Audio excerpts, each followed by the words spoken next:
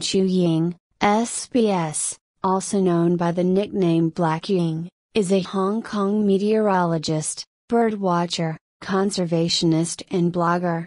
He was the director of the Hong Kong Observatory 2003 through 2009.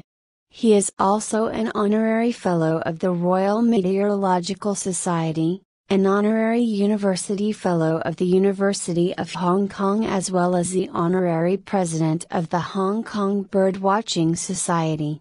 Microplanet 64288 Lamchiuying is named after Lam.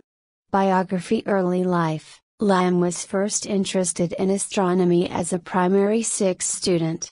In Form 2, he decided that he wanted to enter the Hong Kong Observatory while completing a stargazing Boy Scout badge, although he later believed that the chances were slim. He obtained an A in physics in the Hong Kong Certificate of Education examination, although the grade was not sustained in the A-levels, where he received an A for all other subjects he took up. He studied mathematics and physics at the University of Hong Kong. He received a Commonwealth scholarship and went to Imperial College London, where he studied meteorology instead of physics for the fear that physics would lead to wars. After a few months, he decided to go to the United States. The lecturer wrote him a letter of recommendation, saying that he was his best post-war student. However, he had only studied at Princeton University for 3 weeks before dropping out, saying that he wanted to get a job instead of studying theories. Lam said in an interview by the Winway Po that his interest in birdwatching started when he saw birds in the Hong Kong cemetery at Happy Valley when he was around 20. Observatory. Lam joined the observatory as a scientific officer on May 4, 1974. After being promoted to senior scientific officer in October 1980, he went on to become the assistant director in July 1992. Director. Lam became the director of the Hong Kong Observatory in March 2003. He was said to promote a family-friendly workspace for employees, encouraged employees to go home on time, and organized activities where the family of employees could also participate. In 2006, Typhoon Prapirun hit Hong Kong. The observatory did not hoist a typhoon signal number 8. Some criticize this decision as being against the usual practice of the observatory, while an astronomer criticized the observatory's warning system, saying that the observatory should also have taken into account the wind speed of the new territories and outlying islands. The Office of the Ombudsman received 140 complaints. Some even urged him to resign. Lam defended the decision but altered the typhoon warning system. In July 2007, Lam fell from a horse in Mongolia and was seriously injured. He received a brain operation in September. In July 2008, another incident occurred and he had to be hospitalized for a week.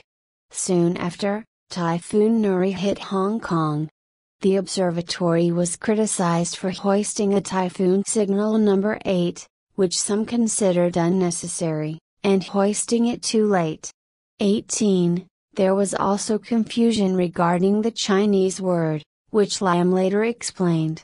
Lam denied that the observatory had underestimated the strength of the typhoon. In response to claims that typhoon signal number 8, Lam stated that at least 2 people had been killed by the typhoon. He also stated that Hong Kong had been incredibly lucky that the destructive power of the typhoon was not as strong as predicted. Lam turned 60 in 2009. After 6 years as the director, he retired. His pre-retirement leave started on 6 April, and his successor, Li Bunying, was appointed 8 May. He said that he would not do any work for pay after retirement, but would continue to accept invitations to share his ideas. Retired life. In January 2010, Lam criticized the government in his blog 21, for endorsing the building of houses in Long Valley by influential people using the name of diversified development. As a result, a legislator wrote to Carrie Lam seeking explanation. Carrie Lam ordered the planning department to contact him. On 4 February, Lam sent his position paper to departments of the Development Bureau as a resident, detailing arguments for the preservation of the valley and raising questions about the government being soft on influential people. Carrie Lam dismissed it as absurd, while the department implied that at least 20 out of 80 hectares of the valley were used for building. Lam also hosted the radio-television Hong Kong Channel 1 show Sentient Beings from July 3, 2010 to 25 December of the same year. He is also an Honorary Fellow of the University of Hong Kong and lectures at the Geography and Resource Management Department of the Chinese University of Hong Kong. In November 2010, Lam criticized the government's policy to cut classes in his blog. As the president of the King's College Old Boys Association, he wrote that the government was cutting back the opportunity for upward social mobility of students from grassroots families. Michael Soon, the Secretary for Education, replied that the chances would not be reduced as the total number of students were on a decreasing trend. Conservation. Lam had been a skeptic of man-made climate change until 2001, when he read the third assessment report about global warming from IPCC Publishings. In 2009, Lam, along with noted singer and environmental activist Lo, hosted a documentary about global warming for Roadshow.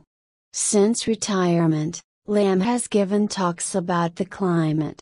As of August 2010, Lam has given 130 talks and 40 interviews. In 2013, Lam spoke out strongly against proposals to use country park land for housing.